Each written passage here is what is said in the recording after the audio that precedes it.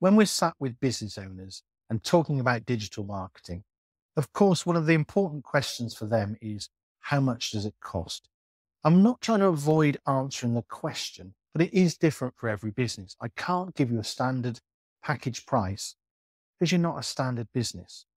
You have your own issues, you have your own opportunities. However, we will answer the question and give you a price, but we'd like you to think about it in a different way. If we got a return on investment, that for every £5 you gave me, I gave you £10 back, are you now worried about the cost? Or is the question, how many £5 can I afford to give you this week? And how many £10 would you like back? That's how we'd like you to think about your digital marketing. But this comes from a conversation around your business, your goals, your opportunities, and any barriers.